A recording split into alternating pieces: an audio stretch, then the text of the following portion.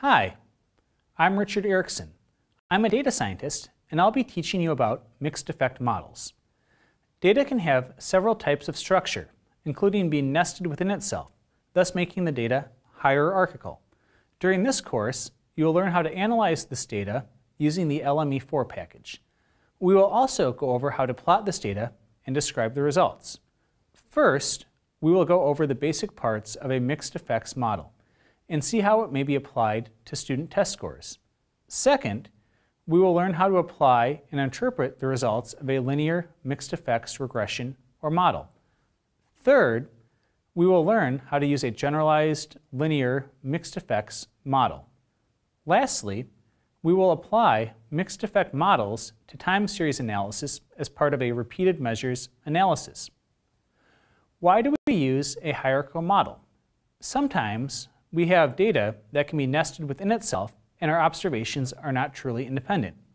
For example, we might have a set of student test scores where each student has her or his own test score, but student performance can vary because of classroom level factors such as teacher quality or school level factors such as building condition.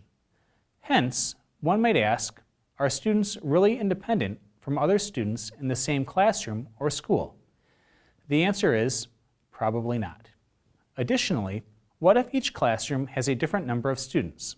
For example, maybe the 5th grade has 30 students while the 3rd grade only has 5. By chance alone, the 3rd grade test scores are more likely to have high or low outliers because of the law of large numbers. By treating classrooms as a random effect within the model, we can pool shared information about the means across the classrooms within the same school. Lastly, what if we revisit the same group of students year after year? In this scenario, our observations are not independent across years. A repeated measures analysis, another example of a hierarchical model, allows us to correct for this. We'll revisit this in Chapter 4.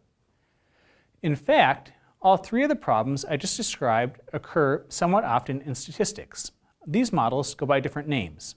Nested models, like the classrooms nested within schools in our example. Hierarchical models, because of the data has, not surprisingly, a hierarchy. And multi-level models, because we have 2 or more levels of interest. Also, in a regression framework, the multi-level covariate can sometimes be called a random effect that pools information across groups. A model with both a fixed effect, such as the standard linear regression, and a random effect is called a mixed effect model.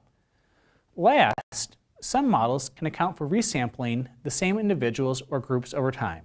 These models are called repeated measures or paired test.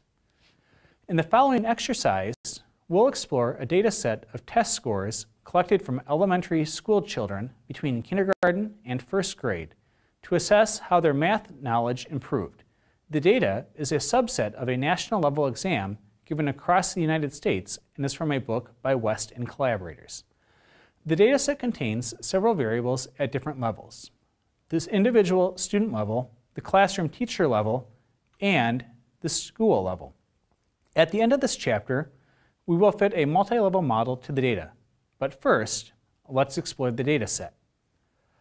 The purpose of the next coding exercise is to show you that linear models do not always produce intuitive results and that it is necessary to add a new technique to your modeling toolbox.